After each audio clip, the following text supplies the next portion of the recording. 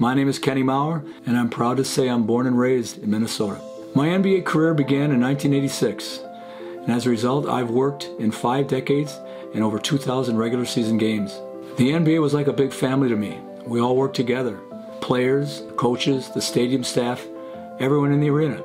But in 2020, like many Americans, my life was turned upside down when I refused to take the COVID injection. My religious and medical freedoms were denied, and after a 36-year career, I was terminated from the NBA.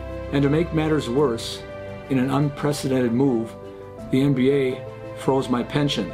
My story is like too many other American citizens. If you don't comply with the narrative, you need to be silenced. Well, if you know me, I'm not very easy to silence. That's why I'm doing what I'm doing, suing the NBA for firing me and freezing my pension. I don't even recognize the league I used to refer to as family. They have proven this is no longer about basketball. I need your help. The NBA is trying to lawyer me to death and basically silence anyone who dares speak out against them. Please join me in this fight at givesendgo.com/Kenny Maurer and send a message to the NBA.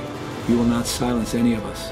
And when we win this battle, any contribution you give will be paid forward to others in this freedom movement. Thank you.